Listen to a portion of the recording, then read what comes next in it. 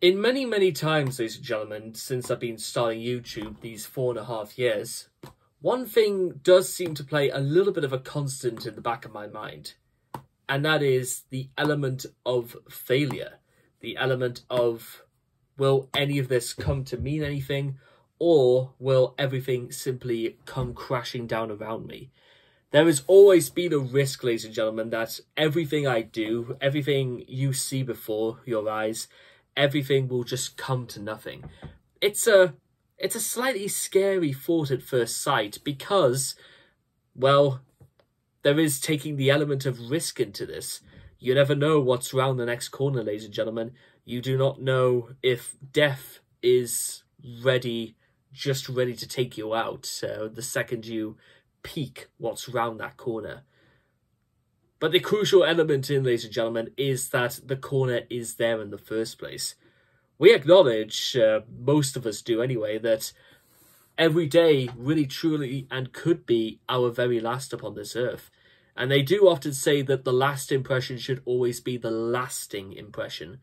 So, taking this as a whole, I feel like it's a very crucial element in the day we live in, ladies and gentlemen, and in the very age we live in. For many people of my generation, many people of the generation immediately before me, and many, even indeed for the generation who are to come after me, there has to be somebody somewhere who can raise some level of optimism for future and past generations, that there is still hope among all of us.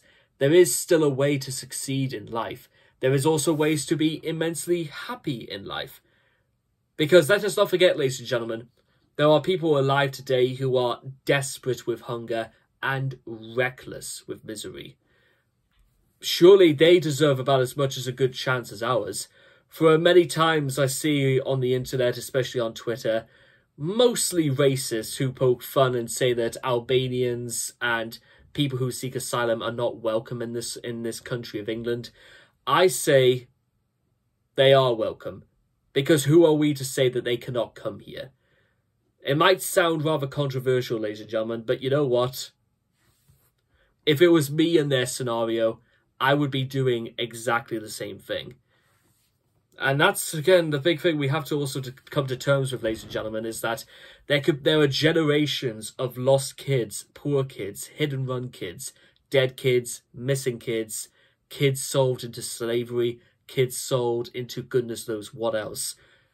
There's got to be some hope to it. There's got to be something to inspire the people, the lost generation, as I like to call it, those who did not get the breaks or the lucks or the fortunes in life that I, and maybe you, got as well.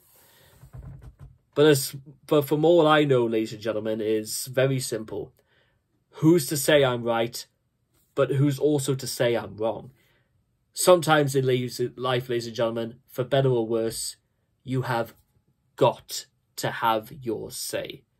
And that is my thought for the day.